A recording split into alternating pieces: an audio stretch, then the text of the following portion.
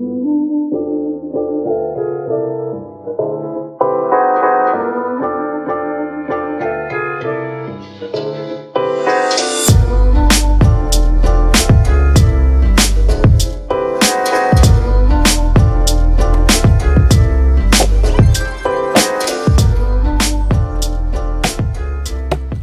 back to the behind the scenes of the build of the Viking Shelter, of the Viking house.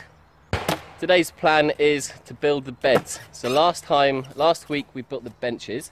What we're going to be building today are the beds. So we've split, basically, if this is the log, we've split like that to create one and then two. So what we need is 3 per bed. So here's one, just needs a bit of tidying up, because there's a few shavings, there's a few splinters in there. And the idea is for the bed to be positioned along this wall. So there's the fire. So we'd have one bed there, and then another bed on that side. So we really need 3 planks, 1, 2, 3, next to each other, raised off the ground. That means that we can store, for example, we can use underneath as like wood storage. And Mike's dad, Graham, he's been splitting lots of wood today, so perfect for under the beds. This would be for the wood storage. Yeah, you always need, when you're in the woods, when you're at your bushcraft camp, you always need wood, split wood, cut wood, lengths of wood, seasoned wood for burning, always. It saves you from walking everywhere to try and find wood and work out what's dry, what's wet, and having to cut things down. If you can always keep on top of it, it's much, much easier. It's so much easier having split wood, dried wood, ready to use for fire lighting.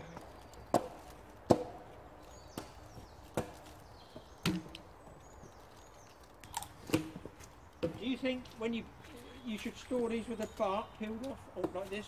Probably peeled off, because I guess it'll dry even quicker. It'll burn better. They'll dry quicker, because you don't need to cook with the bark, do you? You almost need to peel it before you chop it. Fire.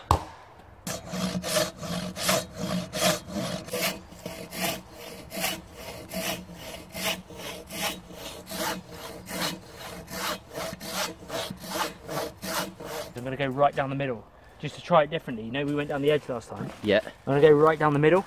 Okay, yeah. Split the whole log in 2 and then do it the other way. Try it that way.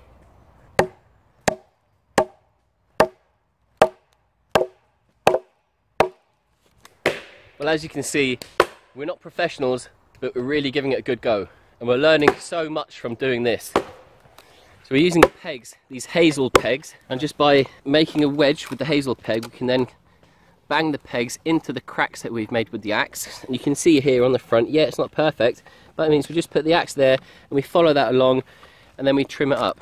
Everything is pretty much just done with a few saws, a few axes, and a bit of will, a bit of elbow grease. Yeah, plenty of elbow grease.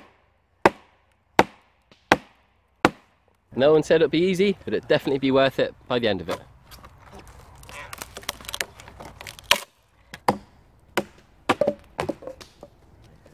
Maybe try this. So it didn't quite go to plan splitting that, so we're going to flip it over and see if we can rescue it somehow.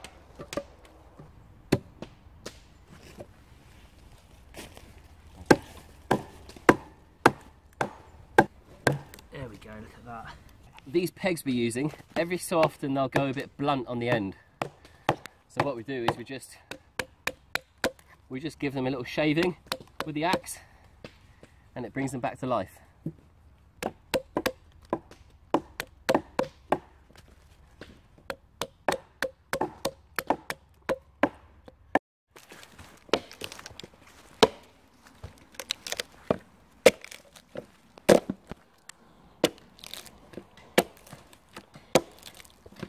Well, while they're working away, I think I might prepare some food.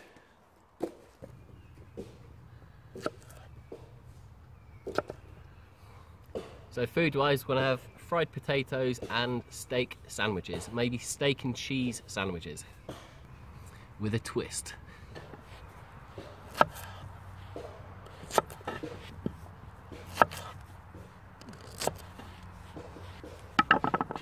So these potatoes have just cut up. I'm going to put them in this little billy can. Then we're going to boil them over. We're going to parboil them over the fire. Add a bit of salt. Always add salt when you're boiling.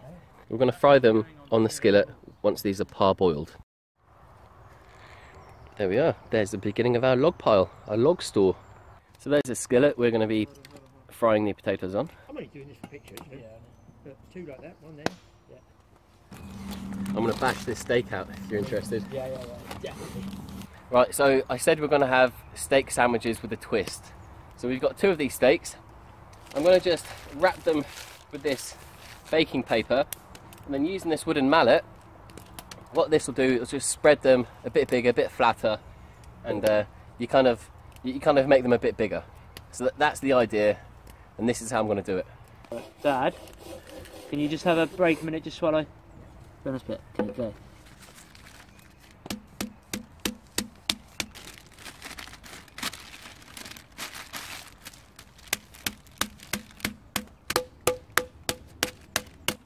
And now you can see it's flattened and it's become much wider and thinner as well, and also it makes it a little bit more tender. So we've done one just over there, and this is the second one, and look how big they go. It's huge. So these potatoes, they should be parboiled. Let me just check with my knife if I can get my knife out of my sheath. No, I can't. Hold on. Right, so I'm just going to check the potatoes.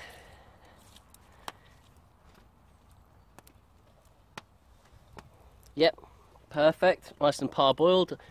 The skillet's over the flame, it's nice and hot. I've just poured some oil in there, and I can see the oil looks like it's quite hot already. So now it's time to get rid of the water, put the potatoes on, leave them a few minutes, get some colour. Once they're cooked, put the steaks on. They'll only take a minute or two, and it's time to time for lunch really. So these are the potatoes, and off camera I didn't film this, but I've cut up some sausages as well, and we fried them. So what we have right here is potatoes and sausages and some Texas mixed herbs, which is this herb mix that I got, really nice. It's quite peppery as well, great for steaks, but I just normally put it on everything because it makes everything taste great. And then to go with that, this is what we have. So we got some flatbreads, as I was saying earlier on. We've got a bit of salad, some onions to put into the flatbread along with our steak. Once we've cooked our steak off, we're going to put it onto this board, cut it down into more almost triangles or half moons that will fit into the flatbread.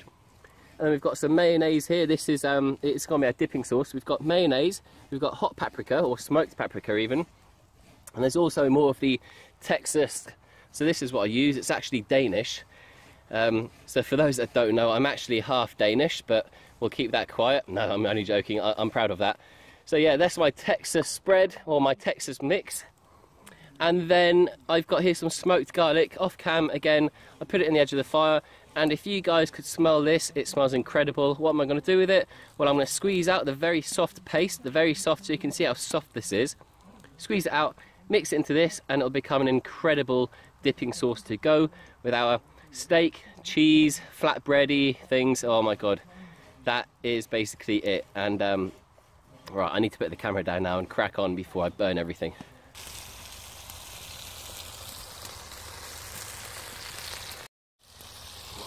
So here's the garlic paste that I've just squeezed into the mix, and I'm going to mix it around and that'll become a lovely dip. Well, once again, we're in the woods, lunch is served. This is what we have. So we've got flatbreads, and the idea is that you just help yourself. It's kind of finger food. We do have water over there. We've got a jug of water, so we're all able to wash our hands as best as we can.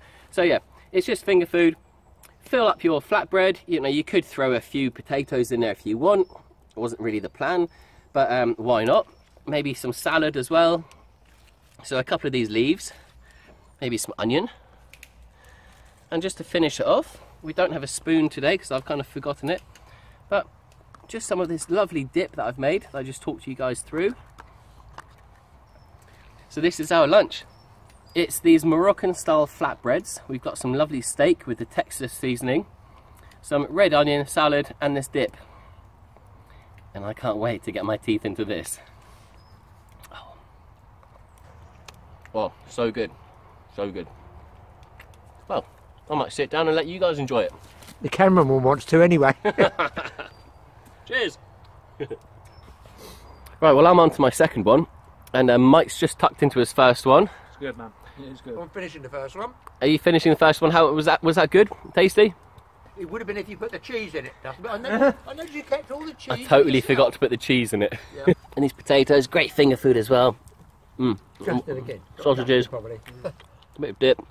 Oh, yeah. So good. Once again, cooking good in the woods. By the way, guys, if you like these bowls, you can see these bowls. That's Spalted Beach. I can't remember what that one is, or that one, or that one. I've made so many bowls, but if anyone wants to see me do a little video on some bowl turning, then comment below, and you never know, maybe I'll do a video.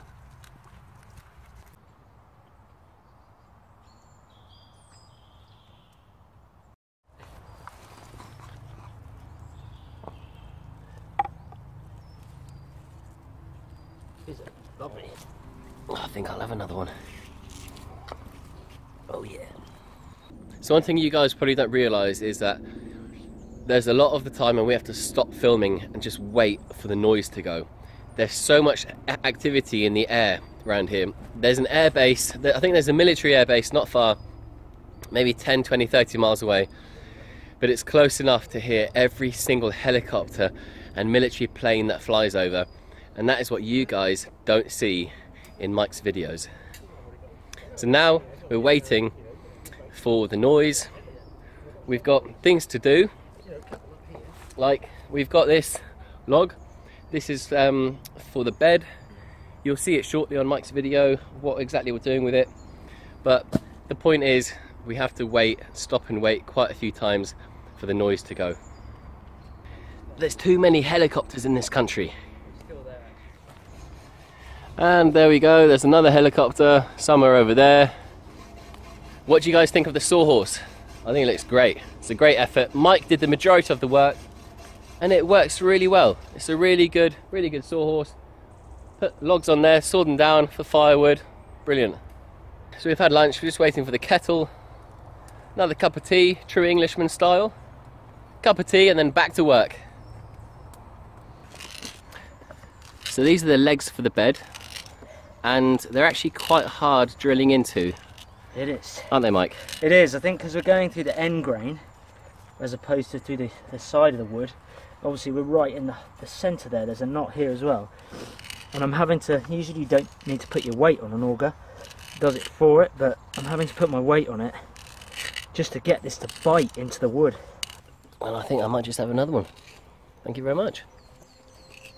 So you've probably heard we're using bark for the roof. How are we going to do it? Well, by peeling the bark from the cedar logs, you can quite easily peel the bark away just by getting your finger in. And on this one, I've done one side already, and I'm just working my way around the bottom of it. And what happens is, it basically, what you want to do is you want to free up the wood from the bark, or should I say, free the bark from the wood. Sometimes you need a little tool-wise. So I've got this. It's just a stick that I've put a point on, and you can quite easily, actually not quite easily, it's quite difficult sometimes. You can get this in and just prise the bark away from the wood.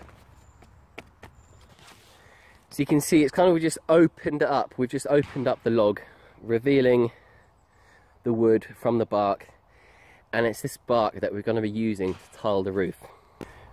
So I think I've freed it up.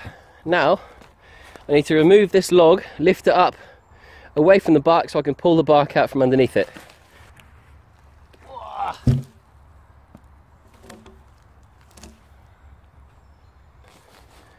So that's quite a big area already to use as a bark roof.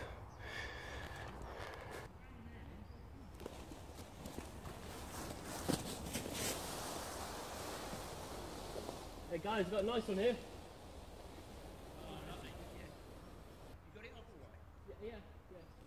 You'll find the ones that have been on the ground for a bit longer. The bark's soaked up the...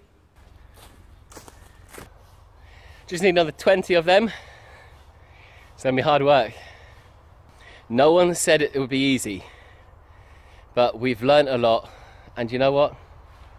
I'd rather take my time, do some hard work, learn a lot from it, than to rush it and regret it. There's no rush for this thing to go up. There's no rush at all. So, dropped my phone. Uh-oh. So to start it off, I've just peeled a small strip, and you do this and eventually it kind of just peels off and breaks, and then you start again. So once you've done that all the way along, you can then quite simply get in and gradually ease the bark away from the wood. Look. I'll do the opposite side, like that. Where there's knots, it's tricky where there's knots. So you really have to be careful, otherwise you end up ripping it.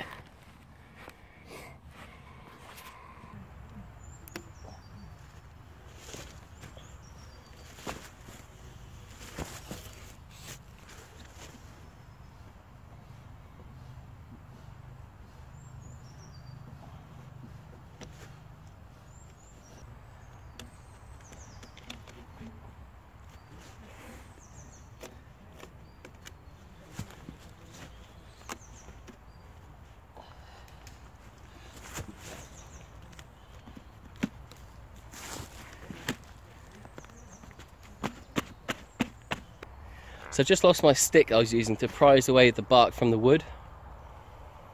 So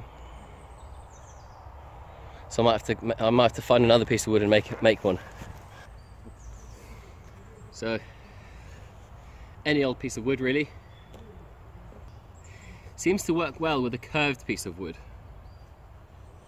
And then if the curve's that way, I tend to, using my knife, just put a bit of a flat end on one side, like this.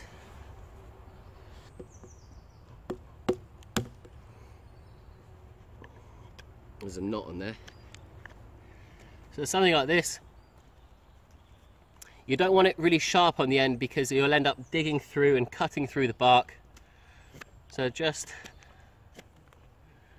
like this, so it's got a flat end on it. Perfect. So these are really useful when it comes to trying to work the bark away from the knots, because the knots is where the bark seems to want to cling and stick to. Just makes life a little easier.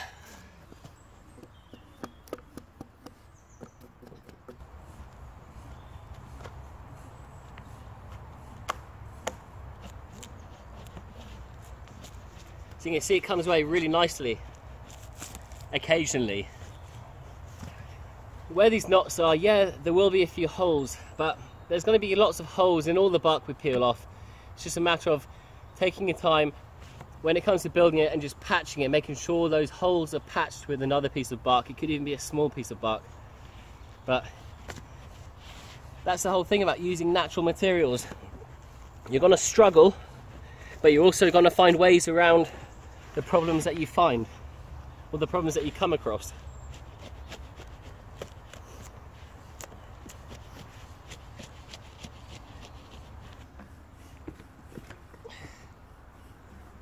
And there we are. So this we'll probably split this down the middle, so there's two lengths. And the way it's going to go on, it's going to go on like this. We're going to start at the bottom and work our way up. So this could be one layer, the next layer goes on top of that, slightly overlapping, so any rain will run onto this and it'll run all the way down onto the ground, hopefully not into the shelter. Right, so that's about it for today. We've done quite a lot. We finished off another bench, we've built a bed, we've peeled lots of bark, we've eaten some good food, we've made a firewood store. I haven't filmed that much today. We've really been cracking on and trying to do as much as we can. And yeah, we've probably got, bark-wise, we've probably got enough for about a quarter of the roof only. It's going to take another 2 or 3 days with all three of us working on the bark in order to get enough bark to complete the roof. But you know what, it probably was a good idea to complete the inside, to make all those little features, the benches, the table, the fire pit, the this and the that, before putting the roof on, because with the roof on, one, it's going to restrict our movement inside when it comes to making things, two, it won't be very good for filming. And I use a camera phone. It's absolutely rubbish when it comes to this sort of light. In fact, you probably can't even see me. But yeah, it's probably really grainy. My camera phone isn't the best. Should I invest in a new camera? Maybe one day, but not yet. I think maybe I'll get to a substantial amount of subscribers before I realise it's worth investing in a good camera. But yeah, thank you so much for watching. Please hit that subscribe button, and I'll be back next time. Not sure when, but it'll definitely be another irregular upload. Until then, see you next time.